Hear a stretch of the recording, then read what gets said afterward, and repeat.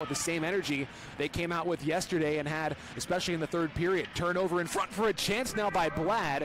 He ripped one towards the net that was deflected, went up into the screen, and now Blad doing some pushing and shoving with it looks like Drake Glover, and the gloves will drop, and that's Josh Victor who's coming over to throw hands with Dominic Blad.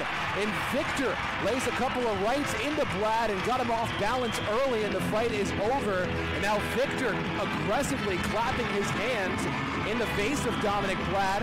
Linesman trying to push him away. That's Anthony Ligotti, who's ushering him over to the penalty box. Fans here in Fayetteville like it.